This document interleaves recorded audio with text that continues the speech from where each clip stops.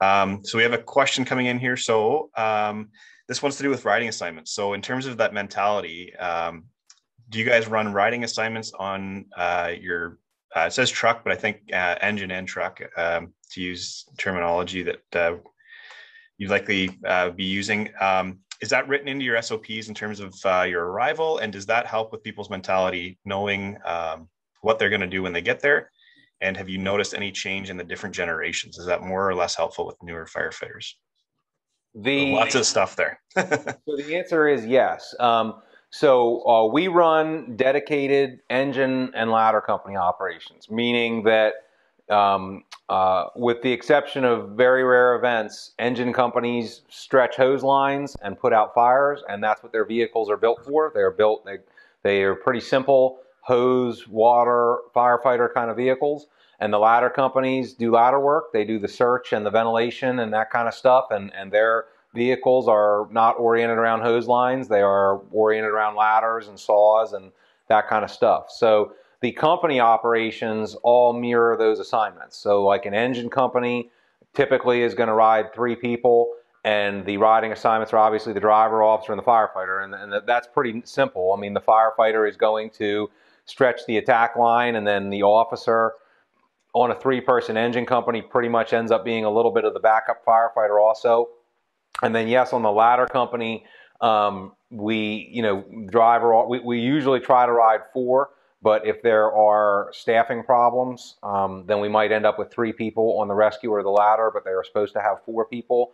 So they're on our ladder companies, on a residential building 3 stories or below, they will split into an inside and outside team. So the outside team will consist of the driver and the outside vent firefighter, and their job is horizontal and vertical ventilation, VES if appropriate, egress issues like window bars or that kind of stuff, and utilities, and basically all the outside truck work. And the inside team is the officer and the irons firefighter, and their job is to force the door for the engine, locate the fire, do a primary search from the area of most danger to least, and then open up the walls and ceilings for extension. And so all of that will happen automatically unless somebody tells them not to. And that all gets coupled actually with our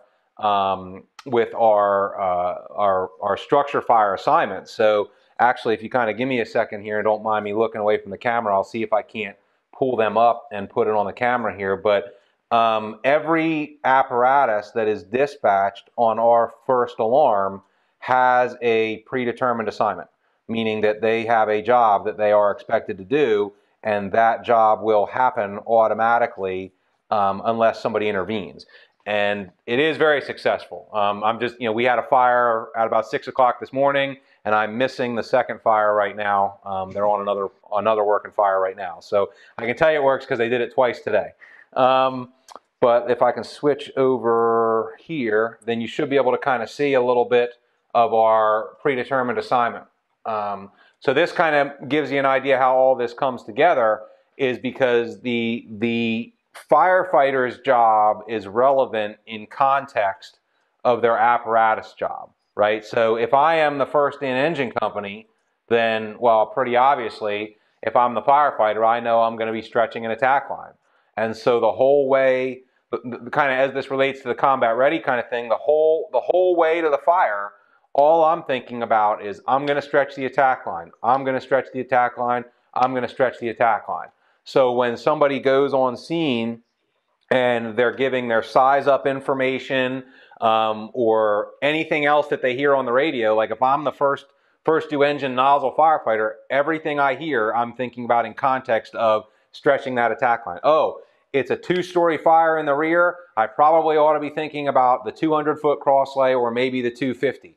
Oh, it's a 1-story fire. Fire's in the front. I might pull a 150-foot bumper line, right? So I'm thinking about all that kind of stuff. If I am the second due ladder company outside vent, right? Well, I know second due truck, I'm going to be assisting the outside team of the first due truck. All right, they said it's a 2-story house and the fire is on the first floor. Well, I'm probably not going to need to ventilate the roof because it's below the top floor. So I'm going to need to think about maybe VESing that second floor though. So I'm kind of making up a bunch of different scenarios there in my head. But the point is that when everybody knows what their job is going to be, they spend the whole way going to the fire thinking about, what am I going to do to complete that job? What do I need to complete that job? And that's different because like when I started in the volunteers in the 90s, actually like I don't know what year it is, but 27 years ago today, actually, I started in the volunteers, and I would remember I'd go to a fire and you would look like, well, I'd be thinking a little about everything. Okay, well, if I get there and they want me to stretch an attack line, then I'll do this, this, and that. But wait a minute, they might say go to the roof. So if they say go to the roof, then I need to do this a little bit. But well, what if they don't say that? What if they say throw ladders? Well, then I'm going to need to take this ladder to this place.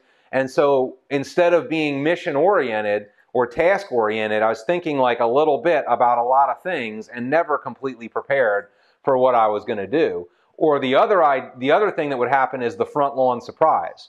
Right? You got no idea what you're coming into. You got no idea what you're going to do there. So you're going to the fire like this. All right, I wonder what's going to happen. I can't wait to see what's going on when I get there. Okay, it sounds like we're there. It sounds like they're there. And then all of a sudden you're on the front lawn and they're like, vent the roof. And that's the first time you've heard what your job is going to be. And so now, 20 feet and 30 seconds away from doing what you just got assigned to do, now you get to start to think about planning and preparing for doing that. And that is by definition substantially less preparation and planning than if I'm able to go down the street, thinking about this and thinking about what my plan is going to be.